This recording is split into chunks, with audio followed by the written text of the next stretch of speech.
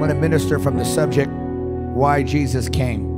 In the book of Isaiah, chapter 53, 3 through 6, it says, He is despised and rejected by men, a man of sorrows, a man of pain, acquainted with grief. Literally means sickness. And we know He wasn't sick in His lifetime. That means He took sickness on the cross, so we don't have to be sick anymore.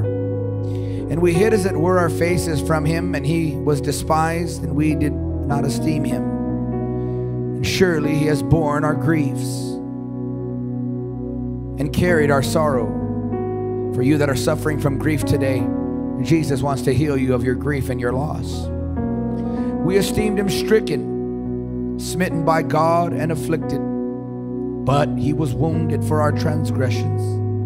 He was bruised for our iniquities, our sins.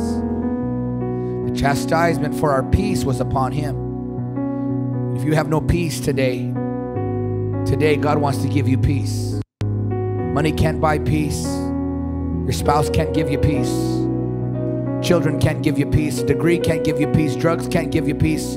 Peace can only come from God Almighty. And today, the Prince of Peace, Jesus Christ, wants to give you the gift of peace. The chastisement for our peace was upon Him.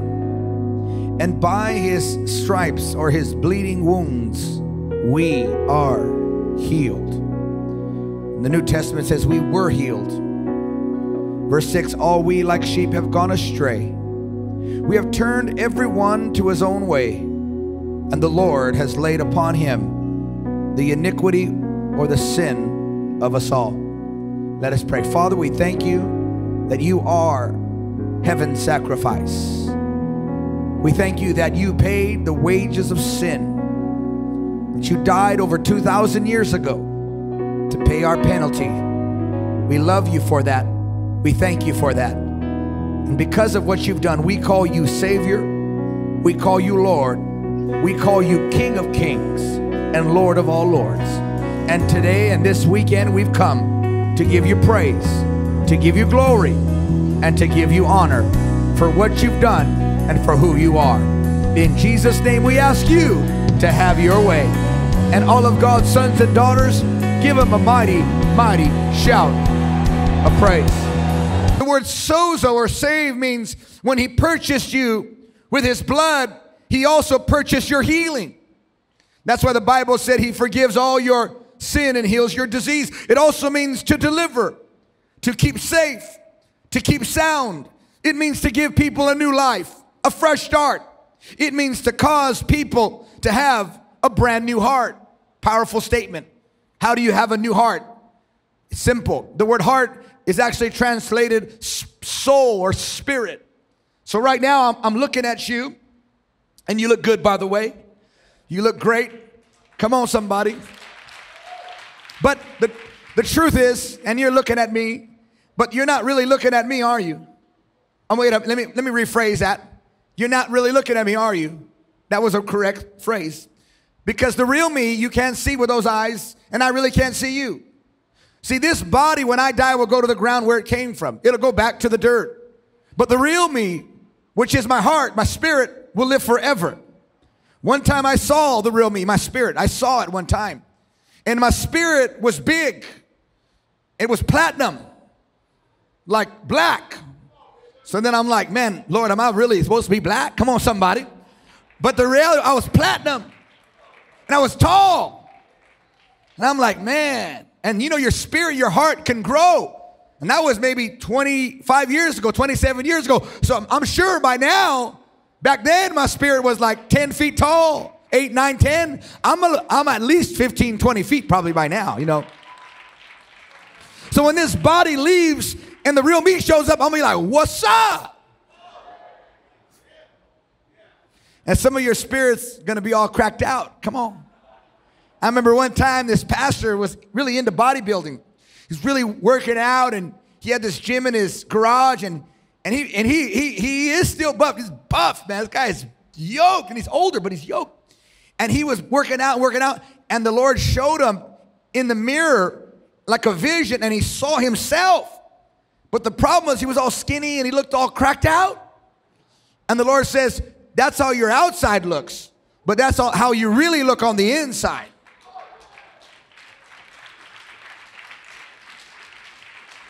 How many know some of you have dated somebody and on the outside, you're like, ciao.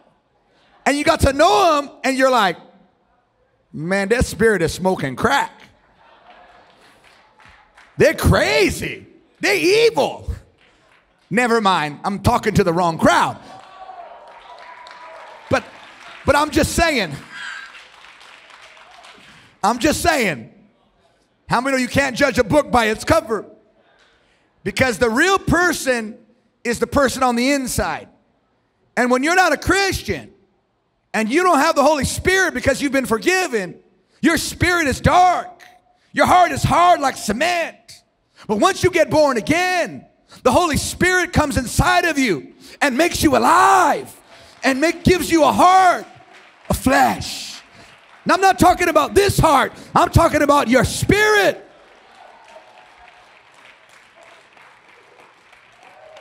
When you get born again, you get saved, and God gives you a new heart. And when He gives you a new heart, He gives you a brand new life. How many thank God for a new life?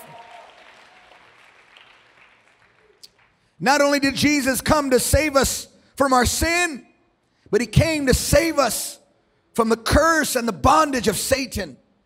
That's why the Bible says that Christ redeemed us or saved us from the curse by becoming a curse for us. So on the cross, the Bible said that right there, He became my curse. He became your curse. Right there on the cross, He became your sickness, my sickness. My failure, your failure. My pain, your pain. My sorrow, your sorrow. My shame, your shame. My regret, your regret. That's what it looked like. But we couldn't pay our own price. But thanks be unto God that He was willing and able to pay the price. That's why we celebrate Easter, because He paid the price. Why did He come?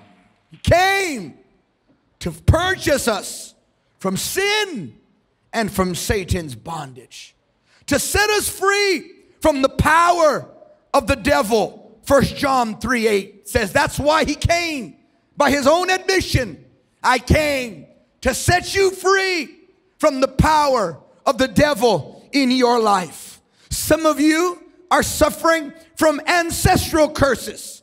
People in your family, early death, failure, all these tragedies that were in your family before you were even born. And then you see those same traces in your life, and then you see your children struggling with the same traces of curses. I'm here to tell you, when Christ comes into your life, He breaks the curse off your life and off your family line. You cannot curse what the Lord God Almighty has blessed. Shout like you're blessed today. He came to purchase us from sin and from Satan's bondage. And He modeled for it on the cross. If you study every step of the cross and what He went through on that journey to Golgotha and the process of Him being crucified, all of that was Him letting us know, I'm paying the price, not only for your sin, but I'm paying the price to free you from Satan's power and anything he's ever tried to put upon your life. And when you serve me and you honor me and you worship me, the power of Satan will never have the power over your life again. That's why He was mocked. He was bullied. For those who have been tormented by it, He came to set you free from that. That's what the young man was talking about. And it's popular in our day and era, bullying people. A lot of people are really messed up today from being bullied. Some people were bullied in high school and junior high. And they told themselves, when I get older, I'm going to get a degree. I'm going to be successful. And you're all going to work for me. You're all going to be under me. And you realize you climb the top of the mountain. But the suffering that you experience as a young person is still in your heart today. Because those sufferings don't just leave. They must be yanked out of you by the power of the Holy Spirit. If you're going to clap, give God some glory, because we're about to move in the Spirit. He was betrayed. For those who have felt the sting of disloyalty. And that's happened for many here. That may have happened in high school. That may have happened in junior high. God forbid, it may even have happened to you in your marriage, where somebody was disloyal. A boyfriend, a girlfriend, slept with your best friend, broke your heart, and we learn to smile, walk away, play the song, sad girl, just go out and find yourself another guy. And we learn to play the part. We learn to smile, put on Instagram, I got a new man, but it does something to your heart when there's disloyalty. It's a sting, but the Bible said that he was betrayed to heal you of the betrayal of those you trusted in. Come on and clap like he's a loyal God. I love this portion. He was wounded for every sickness and disease in your body. And there's healing at the cross if you would receive it today. I don't know what tradition has told you, but I'm just going to give you Bible facts. The Bible says that by his stripes we are and were healed. You say, Pastor, what are those stripes? Well, the first thing you must understand is the weapon that they stripped him with. The weapon that they striped him or whipped him almost to death with. It's called a cat o' nine tail. I actually have one. Somebody gave me one. They ordered it and they gave it to me, and it came. I had to get government, like a gun, like a permit for it, because it's a deadly weapon. Because the cat o' nine tail was a Roman weapon, and it's a pretty heavy weapon, and it's got leather thick straps on it. And in those straps is lead, like sharp lead tied to it, sharp bone, like animal bone, and glass. And what they would do with the cat o' nine tail, before they'd whip the individual, they'd rub it in blood, the leather, and then they would put more glass to even get more glass into the cat o' nine tail. If you go to family class, we'll actually show it to you. Because when I first got that cat o' nine tail, and I was just kind of playing with it, I cut myself, just moving, and I thought, this thing could rip your eye right out of your socket. This thing would shred you. And I even got bold, so I went up to a tree, and I hit the tree to see what it would do to a tree, an oak tree, and I pulled, and pieces of the tree just ripped out. And I thought, if this can do this to an oak tree, imagine what this could do to a human body. It goes in, and it sticks. And then they'd rip, and there'd be a soldier on this side and a soldier on this side, and one would hit this way, and then one would hit this way, and they'd whip, and they'd rip, and they'd whip, and they'd rip, and they'd whip, and they'd rip. And we say that's horrible, that's awful. Yes, because the payment for sin is death, and he died that death, and he was wounded with the cat o' nine tail. Why? So you could be healed of every sickness and every disease, and you could take authority and tell that devil, the curse of sickness and disease is off my body. Somebody ought to shout like he was wounded. Then they put a crown of thorns on his head, and they did that so he can deal in our lives with every single mental disorder. We put a crown on Christ here as an example. Obviously it's not Christ, but it's an actor, but we put a crown, but the real crown was 3 inches long, the thorns. And my theology professor taught us that when you would put that type of crown on, that's why they had to have the stick, and they shoved it into his skull, blinding the person that they put the crown on. It was a crown of mockery. It was a crown of mental torment. It was a crown of anguish.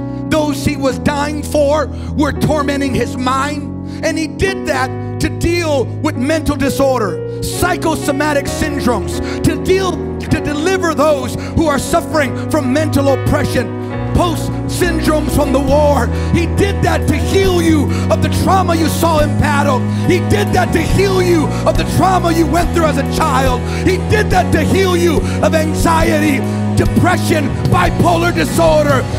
Oh, I'm preaching better than you're clapping, but I'm here to testify that God can heal a tormented mind. Then they spit upon him for those who have been scarred by humiliation. They struck him for those who have been traumatized by physical abuse. They're striking him and striking him. And this particular area that Jesus delivered us from hits home for a lot of us. I don't know how you grew up, but I grew up in a domestic violent home. And I saw it all the time. My stepdad would begin to drink. And as he got drunk, he was an angry drunk. And he would break everything and fight, and he would abuse my mother. I saw it even in my own sister's life, that curse of spousal abuse, and it is a curse. And it went from my mom, and then my sister got a boyfriend, and her boyfriend almost killed her. They had eventually called the cops, arrest him, and put him in prison. He stabbed her. He almost took her life, but God spared her. And I saw my sister. I saw how it affected her. I saw how she wasn't the same. It did something to her. It did something to my mom. They were never the same. My mom would say, I'll never date, I'll never go out with another man, because it tormented her. But thank God, when you come to Christ, He was struck for you that have been beaten. So He wants to heal you. He wants to deliver you from that abusive relationship. You don't need to stay in that kind of relationship. You need to break free. And when you do, God said, I'll protect you and I'll watch over you. Then they gave him sour wine with opiates or drugs. And he did that to break this awful temptation that comes on those to deal with life's pain. I call them, I got my degrees in psychology. In psychology, we call it self-medication. In the hood, we would say, I ain't got money for the good stuff. You don't understand me, that's okay. So we would have to go to the cheap stuff. We couldn't afford the psychotropics. We couldn't afford the Xanax. We couldn't afford the pills. Now they're more popular, back then they weren't. So we had to go to the weed. We had to go to the meth. We had to go to the cocaine. We had to go to the 8-ball. We had to go to Hennessy. Come on, somebody, talk to me now. Because that nulled the pain of our past. And that's why so many become drug addicts, because they don't know how to deal with the scars of their childhood. They don't know how to deal with the scars of broken relationship. They don't know how to deal with life's disappointments. So they run to the bottle, they run to the joint, they run to the pill, and they shove the opiate in his mouth. And he took it and he said, I'm doing this for those that are being tempted to get high, that you don't have to be a drug addict for the rest of your life. You don't have to be an alcoholic for the rest of your life. The Son of God can and will set you free. I remember going through this myself. Terrible alcoholic, terrible drug addict. I'd smoke methamphetamine every night, and every night I'd quit. I'd say, I'm done. I'm not doing anymore. I'm done with this drug. But you know what happened the next day?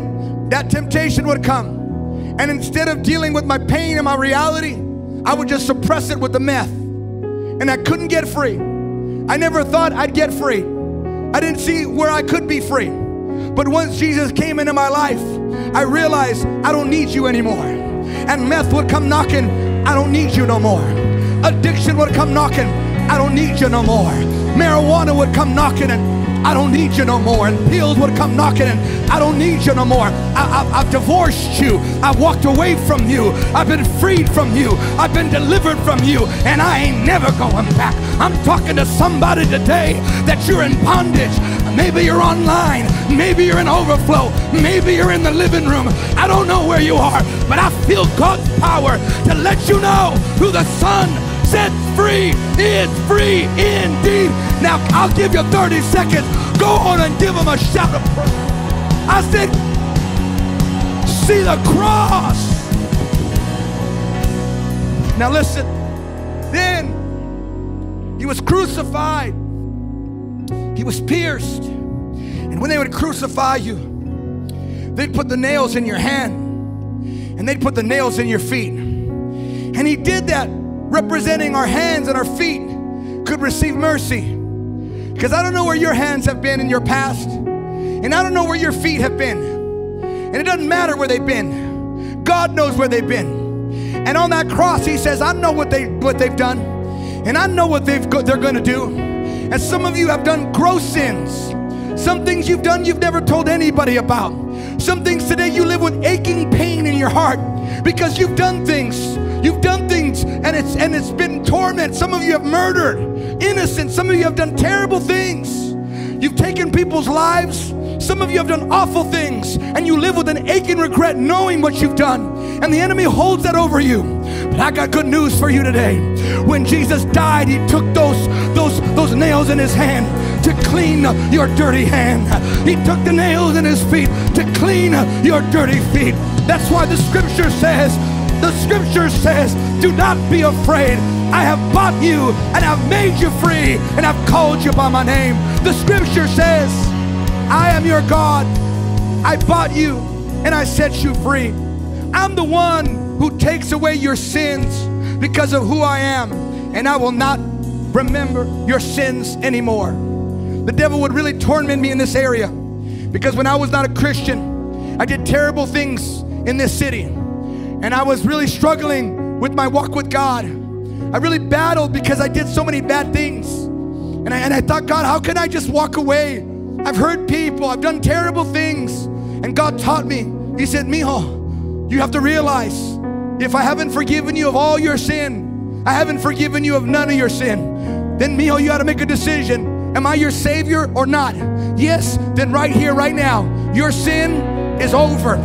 What you've done is over. You need to let the dead bury the dead. You need to stop sinning and follow me.